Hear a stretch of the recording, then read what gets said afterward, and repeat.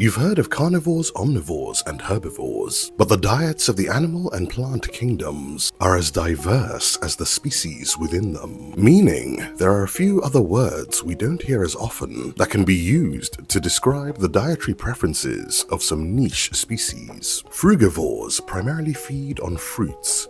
As a result, they often play an important role in local seed dispersal. Folivores feed on low-energy, hard-to-digest, and occasionally toxic leaves. Because of this, they tend to have long digestive tracts and slow metabolisms. Granivores feed on plant seeds as a main or exclusive food source, and often have specialized adaptations for cracking open hard outer casings. Nectarivores derive their energy requirements from sugar-rich flower nectar, and have evolved elongated tongues and/or mouth parts to acquire their meals. Algivores are algae and phytoplankton specialists that aid in keeping natural phenomena like algal blooms in check. Gumnivores feed on the gum, sap, resin, and latex from trees, and will occasionally supplement their diets with tree-dwelling insects for protein. Pollinivores are animals that selectively eat the nutrient-rich pollen produced by angiosperms and gymnosperms. Lignivores, or xylophages, are animals whose diets consist primarily of wood, with those that feed primarily on dead wood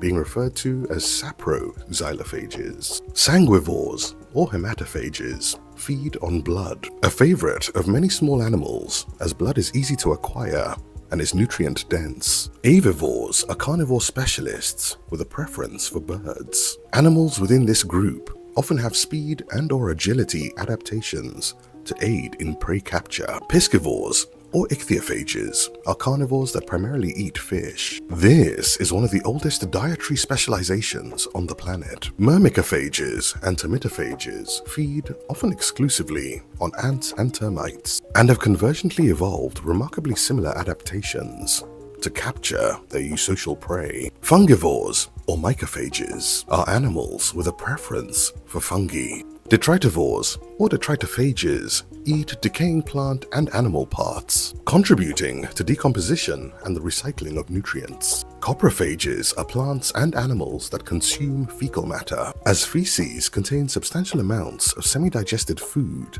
particularly in the herbivores. Bacterivores obtain energy and nutrients from the consumption of bacteria, and the term describes both the microscopic and macroscopic organisms that feed on them. And now you know.